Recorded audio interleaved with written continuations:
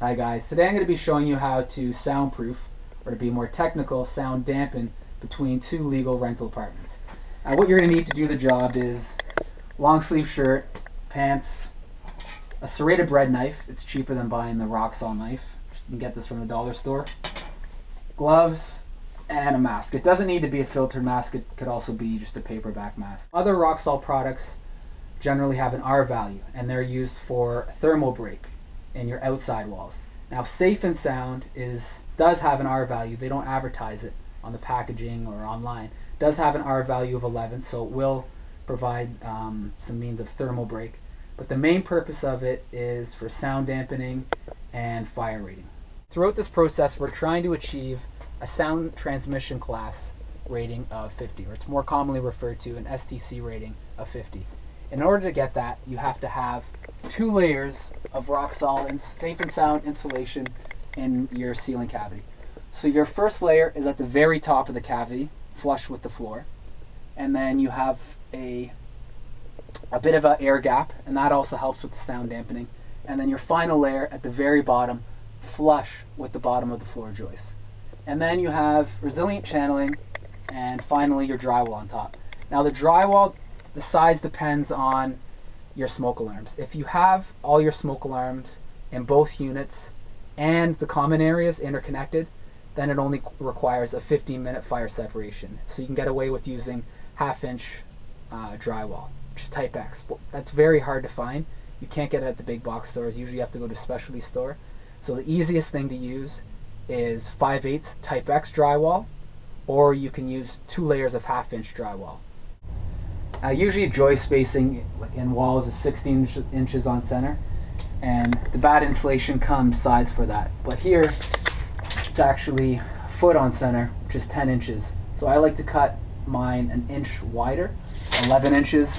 That way there's still some compression and the Roxul will hold itself in the cavity.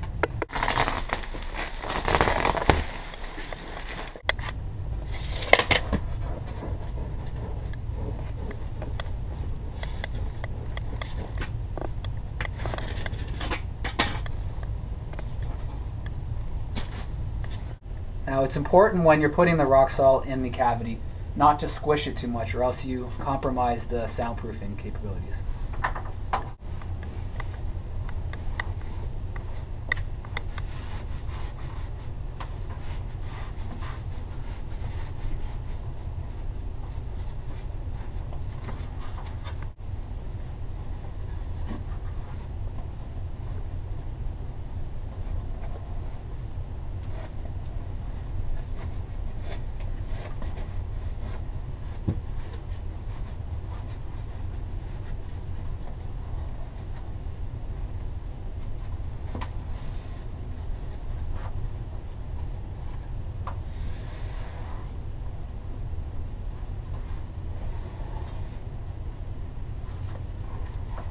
Now as you can see, this is an easy DIY project that anyone could do. And one more final thing that I want to mention is, if you're just doing this for your own recreational basement, it's up to you. You could decide whether you want to use 1 or 2 layers of Roxul insulation.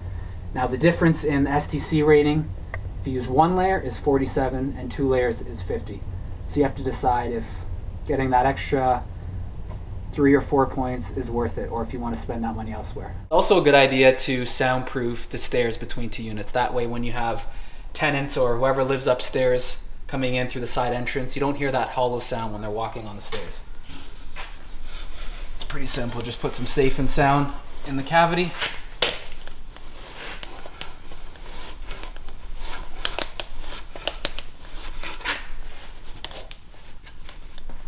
And boom! Soundproofed. Thanks for watching. If you enjoyed the video, make sure to hit that thumbs up button. And to stay connected, subscribe to my YouTube channel, and you can also follow me on Instagram.